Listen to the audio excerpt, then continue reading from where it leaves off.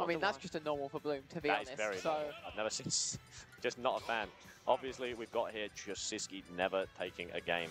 Still looking very, very dire, as there is no nonsense, there is no joker. There we go. The Bloom4eva Bayo is here, and Sisqui is taking us to the greens of PS2 to finally make his mark and settle the score. What do you reckon there, Emerald? Is it a 3-0, or are we going to see something a little bit more spicy? I want to see something spicy. I'm all for the spice today.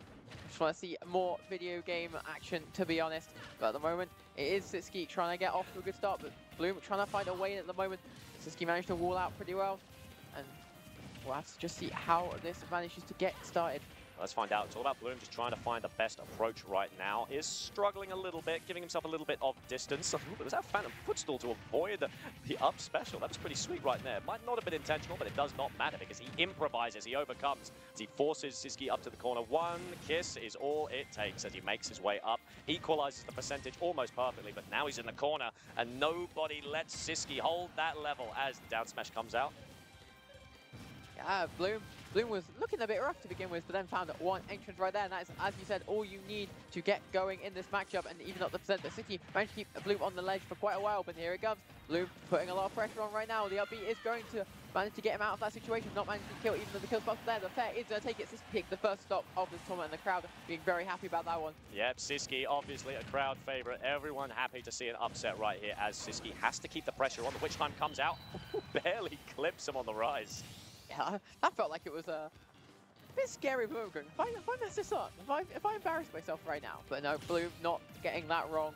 And does even up the stock straight away. Does manage to roll past that there and manage to get a few hits in. And is Sisqui on the ledge at the moment. Tries to use the fair aggressively off ledge, but doesn't manage to get anything off it. And now is off stage against Bloom.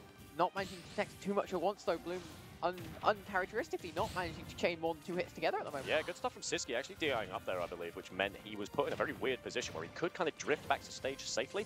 Great work, but he just has to be so creative. Bloom is so willing to chase you, not only in game, but also in habit. He can just kind of figure out where you're DIing and then punish you for it, so it's all about getting in each other's heads. Is going to punish that landing with the grab. Tries to find another punish, but the side B from Bayo is going to connect. Now Sisqui has to find a way back to stage. Bayo not one to let you do that 4-3. Sisqui does manage to just about weave around everything though, and manage to keep the stock online for a little bit longer. We could be there at the very end of time. The sun could explode. We could be sitting there with radiation poisoning us, all eating roaches, and Bayo Bloom would still have his double jump. It's crazy how well he keeps it. He managed to go so far off stage, always finds his way back. And now it's something going at the moment. Is Sisqui managed to find his way back, taking him up, but isn't managing to kill at this moment in time. It is an unfortunate SD. Well, it did manage to kill, I'll tell you that much, as Bloom just erupting into laughter there. Sisqui pretty stone-faced about it, but the crowd loved that one as keeping him out, keeping him at 116. Sisqui got to be very careful, got to be very creative, all right. Ooh. There's the Witch Time. Got to be very careful with those missiles in neutral. They are very, very telegraphic. Yeah. Get that Witch Time going, get a hard punish there. Nice thing you can see out of Sisqui in these combos though is the SDI is really making Bloom work to keep them going. You saw at the end there, just before Bloom SD, taking him all the way to the top right. Sisqui managed to get himself to the left of Bayo, so Bloom had to rechange that combo to find his way to keep it going. But Bloom is very good at reacting to people's SDI. It is just the stuff. You've got to be so precise in order to have a fighting chance in the Bayo matchup. So Sisqui, having a little bit of a think. All right. See what there we go. Didn't like there the music. No, that's fine. I respect that. I respect that. As everyone's piling in now, all right? They want to see this. They want to see if Sisqui can do it. And this is the cat I was talking about, all right? This is the Incineroar that Sisqui pulls out for Bloom. Final destination, all right?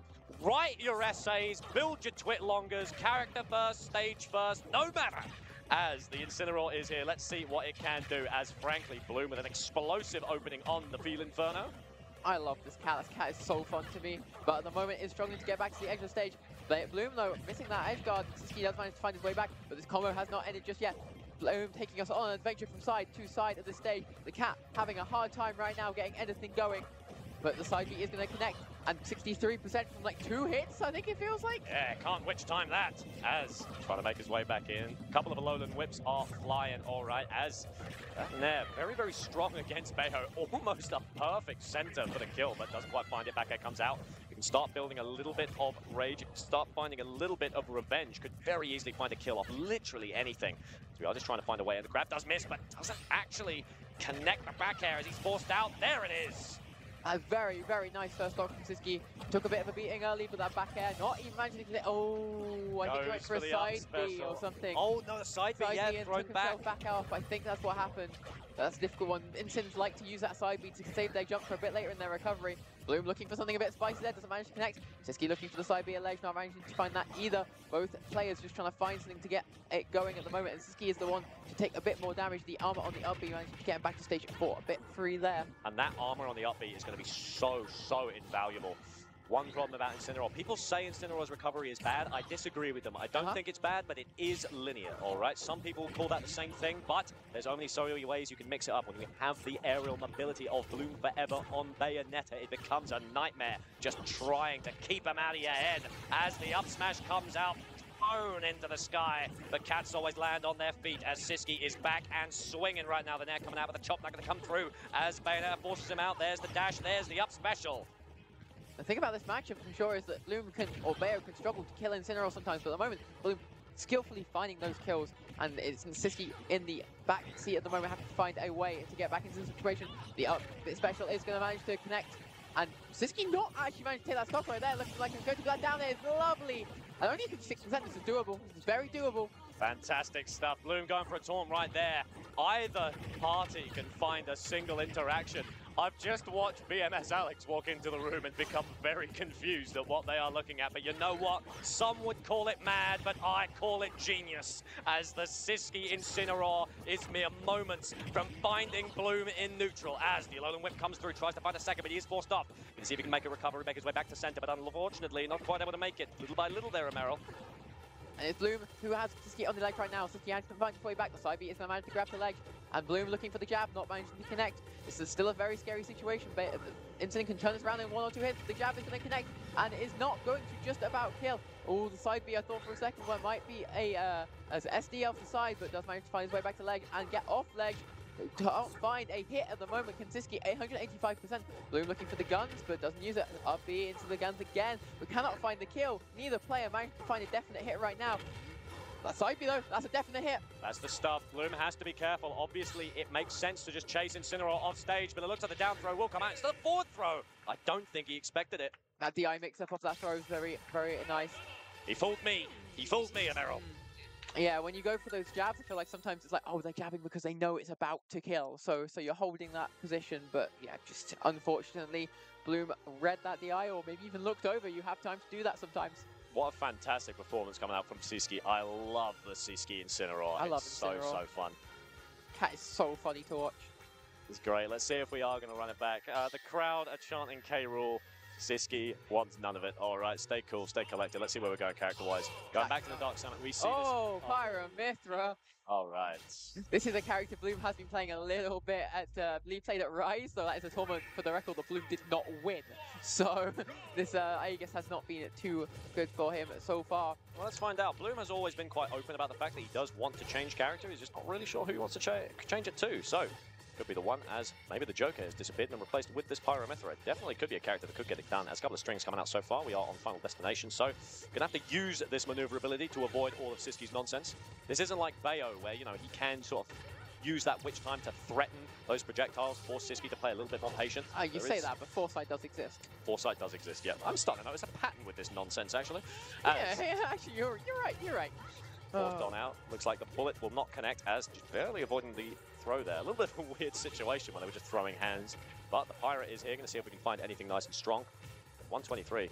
And this matchup definitely seems to be or is the Mythra can run all over Samus, but Pyra has a bit of a challenge. But to say that, and Bloom managed to find that trade and does manage to hit the first stop, and now Mythra can come back out again and start putting on that percent. The RB not quite connecting off stage, and Sisqui managed to get back to the ledge, but cannot get off ledge. That Nair is a pain to deal with out of that Mythra. Pain is right, as the tilts are just flying through. I like that. Go for the Royce side B, why don't you? As there it is, there's the... Didn't quite go for it. Oh, fantastic. Just caught. And Bloom is looking fantastic right now. The amount of pressure he's managed to put on with his Pyra/Mythra. The Mythra using that speed and those hitboxes very well to keep Sisqui in the corner. Then once he's in the corner, it's like, well, I know what you're going to do exactly. So Pyra comes out, one hit, dead. That's how he'd be coming out and doesn't get hard punish. You've got to be punishing that Mithra side B if you ever force it out. Ball managing to catch the up B, but Mithra is managing to drift back to ledge, and now it's Mithra starting to get the pressure back on again. And what has Sisqui got? A charge shot out of disadvantage is the answer. Yeah, I can't help but think that Sisqui actually messed up the jab check there, and that's what caused this entire situation. Accidentally input a second hit, and suddenly there was just no hard punish for what could have been a very easy stock. 182 on this Pyra. My goodness, as the down air comes out, not quite strong enough. The dash attack going to take it, and 61. Sisqui does not have much to play with, but if he's found a weakness, if he's found the download, he could make it happen. And this is kill percent if you get hit by a down there in the center of the stage right now. But Mithra is actually going to come out to just put a bit more pressure on ledge using those speedy hitboxes instead of the bigger sword. At the moment, Sisqui is trying to find anything to get going, but doesn't manage to find anything here. The screw from the up air into up air is going to manage to connect. But Mithra just coming down with an aggressive option yet again. Pyra is out. What has Sisqui got? Has he got anything to get out of this situation? Ooh. Playing a little bit cautious right there, trying to find a way in. That down there not going to connect, as actually manages to retreat back to the ledge. Not going to get caught in a tech situation, just keeping swinging. Do it again, as he's forced up. Good DI just to avoid the up air as well. The grabs aren't connecting. Another down air coming out as side B comes out. Can we catch him? Can we chase him? Where are we going? He's threatening something, but he is just going to retreat to ledge.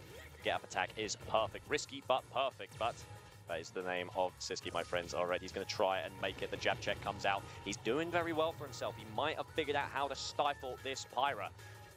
Pyra's movement speed is not quite there compared to Mithra and very much can be stifled out. A lot of players sometimes do prefer just to stay full Mithra in this matchup and just find that raw kill power is an F smash or something that the Mithra does have. And it is going to be the down smash that confirms it. Very nice set coming out of Bloom4eva, showing that he has more than just his Bayonetta. Certainly does, certainly does. And honestly, I'm starting to think that, you know, Pyra Mithra is quite a good, it's quite well suited for old Bloom. Are you, how you feel it? How you feel it, Amira? Look, I love Pyra Mithra. I think they're a really cool character, and I don't care that they're cringe. However,